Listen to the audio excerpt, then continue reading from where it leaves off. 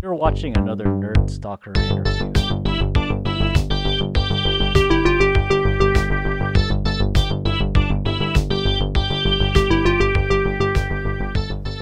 My name is Ronald Mannak. I'm the founder of A Puzzle a Day. So our first app will be launched later this year. It's called Pigu. Pigu's Polar Puzzle Pandomonium. And it's obviously a puzzle game. It's based on an existing game called Lunar Lockout, which is a board game which I adore. It's amazing. And I took the mechanics of Lunar Lockout and made a different puzzle out of it. I made it a little bit simpler, but it's still extremely challenging. Well, the way it works is pretty simple. Once you start moving a game piece, it only stops until you hit something else.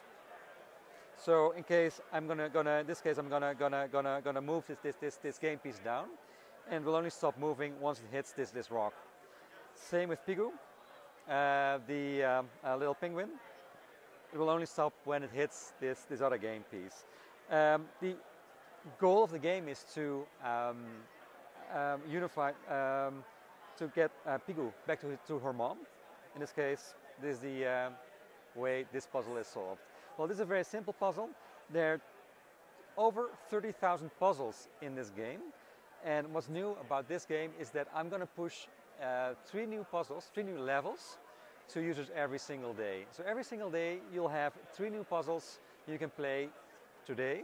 Tomorrow there will be other puzzles, but you cannot play the ones you got today. Yeah, the website for Pigu is playpigu.com, playpigu.com. There will be a link to the App Store once the app is released. And Play Pigu is also the Twitter handle. So follow Play Pigu on Twitter to find out release dates and more about like tests. We are looking for beta testers.